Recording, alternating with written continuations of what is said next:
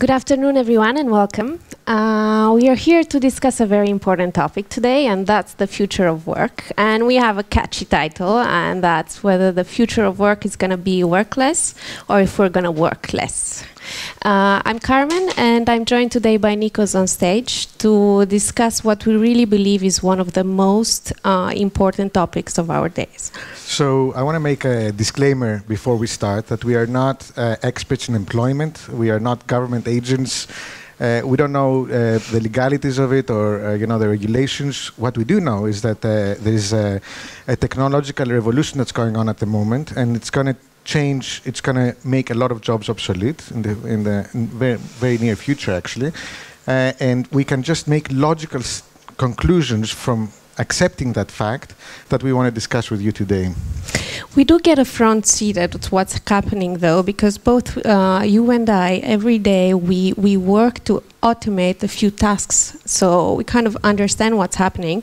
But I think predicting the future is quite difficult because we're at the tipping point. We are at the point where we can create the future in a way. So I think the objective for today would be to have a constructive conversation around how the future of work can look like. Great, and I'd like to just second on that. We get exposed, because we work in startups, we get exposed to new business models that are being enabled by technology. And what's coming is going to be a tsunami. We have to... To this, I think a good way to start is to ask ourselves, why now? Why should we discuss this now? Why is it relevant? That's a very good question. Actually, this question of, let's say, robots taking over our lives and our jobs has been around for many, many years. When I was growing up, back in the very distant 80s, I remember distinctly a classroom discussion where the students and the teacher were discussing about this exact topic. And the conclusion we made then was that, okay, robots will make some things, but then somebody has to make the robots. So, society would find ways to replace these jobs.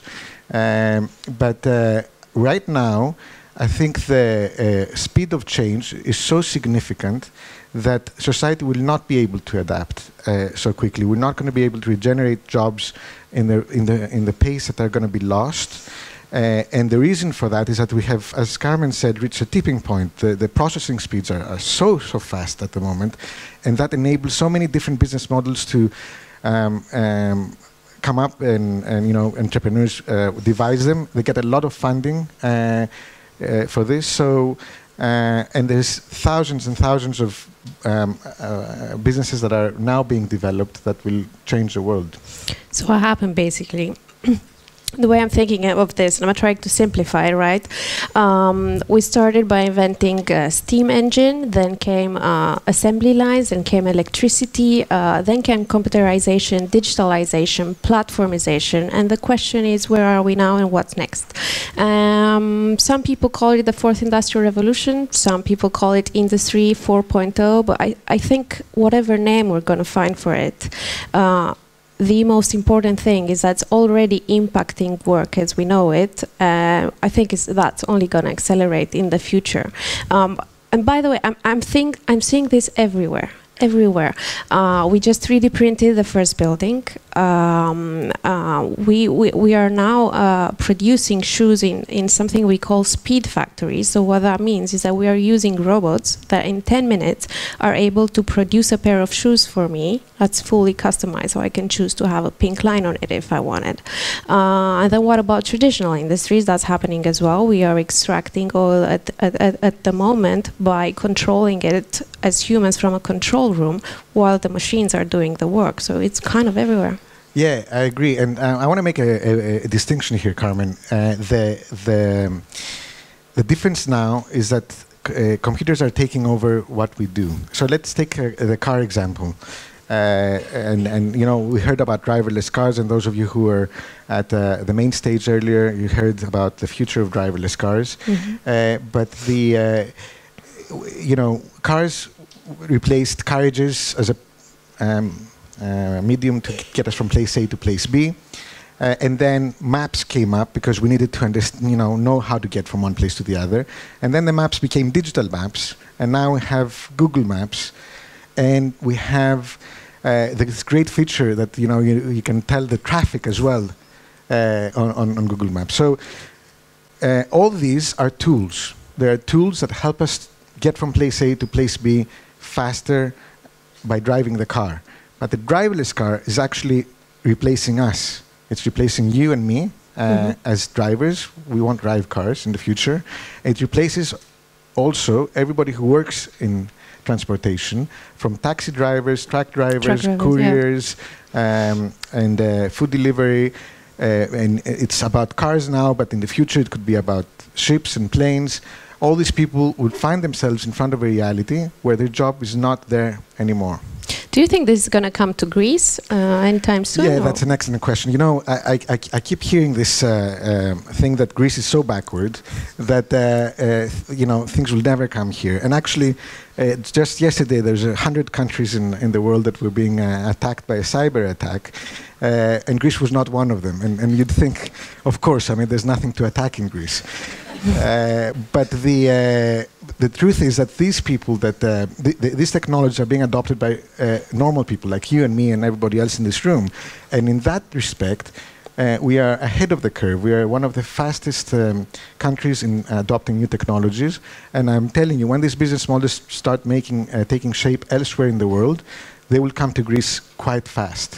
There's no way you can escape this. That's how I think. But the human element is also important. We haven't touched on it yet, because people now feel vulnerable. They feel left out. There's fear, and I think it's only normal to have fear.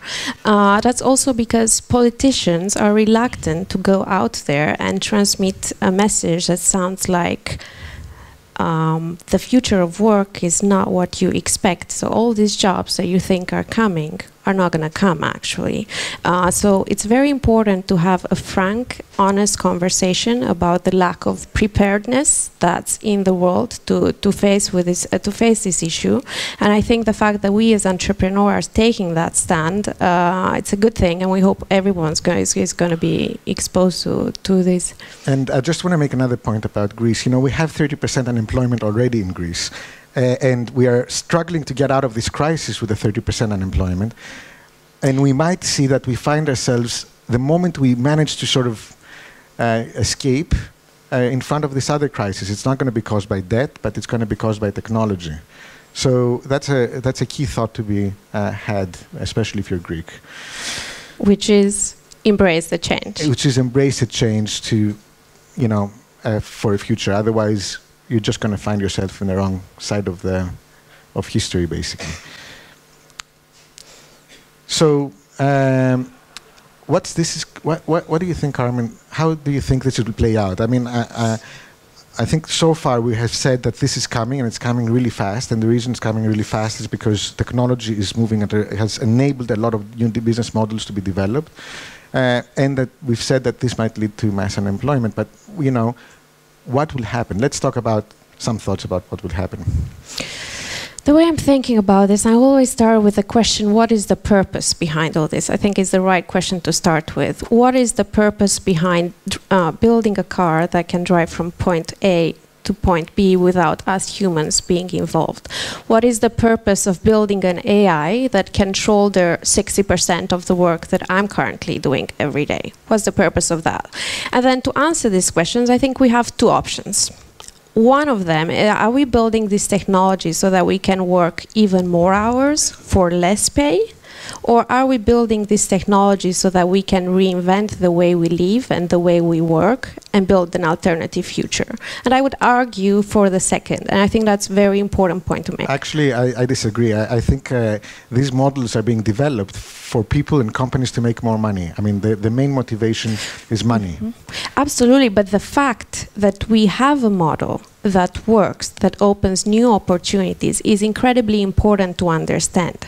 So the fact that we have now 4 billion people on the internet, with billions coming in the next decades, the fact that we have 2 billion people on Facebook, that we've got people using platforms and being connected all the time, opens doors to a new future. I agree, but that could be the case. But actually, I don't think people like to share. So let's go back to Greece. We have 30% unemployment here, right? And those of us who are employed work 12 to 14 hours a day. So why don't we just give up like 30, 40% of our pay and work 40% less hours, and then we can have a work-life balance? Because there's no such an option. Do you think people wouldn't do it if this option was available? Because I'm not sure. Because we don't have an option that tells me that if I give 30% of the pay, and by the way, this also makes the point that money is the only way we can create value in the economy. So maybe that's not the case, another question. But I don't have this alternative. But I think we could build this alternative where basically we orchestrate global workforce in a way that creates value more efficiently. Carmen. And we've done this. By the way, we've got platforms now where all of us are freelancers, all of us are contributors. We can just expand on that model, bring it maybe at the state level, bring it at the regional level, and make sure all of us contribute. All of that is about making money, though. Everything is around making money. All these platforms, from the sharing platforms to the freelancers platforms. And it's about creating value at the same time. Yes, I agree. But look at what's happening in the world. It's going entirely the other way. I mean, people are closing the borders. They're voting to leave the European Union. They want to build the Mexico wall. They vote 35% for isolationism in France. And these people are people who have jobs. The jobs are not paying them what they'd like to be paid. But what happens when they lose their jobs? I think what happens is that they'll vote for populist leaders that will tell them that they can magically bring jobs back. What you're saying is that if we continue doing what we're doing, or if we continue doing things the way we've done them in the past, this is the future we have ahead of us. And I'll tell you how I see this future. I see a future of great divide, a future where access is for the select few, a future of major income gaps, and that's a future I don't want. But I agree with you that if we continue doing things the way we've done them in the past, that's where we're going. So let's avoid that and think of how can we do things differently. Okay, I can agree to that point. However, this technology is a weapon. These technologies are a weapon for companies and for people to dominate over others. And I just think it's part of human nature to go against that. You have cases like Obamacare in the States where people are anxious to repeal it so that they can deny access to healthcare to their fellow citizens. I just don't see the sharing thing happening.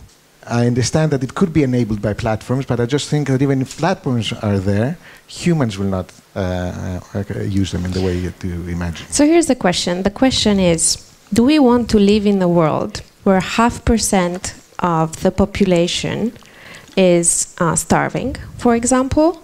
And do we want this as an option at the point where we're actually producing enough food to feed everyone on planet Earth? Because I think everyone should answer this question with a radical no. And then what do we do about it? One, we can use technology to create this abundance, to create surplus, and then we can use again technology to distribute it equally and make sure that everybody has a good quality of life. And I think this is the challenge. This is the future we want to go towards. You were talking about universal basic income and that sort of thing? We already have good models around this, which gets me excited. So we are talking about a 15-hour work week, which would mean that all of us are contribute to the global economy in a very well orchestrated and efficient way. And then we've got the model of a universal basic income. And I think these are good ideas to keep exploring. Okay, let's take the 15. Also, let's take the alternative, because the alternative is terrible. We've got people aging, we've got more people entering the workforce, and none of the other scenarios are even realistic. What are you going to tell me? That people are going to work until they are 70?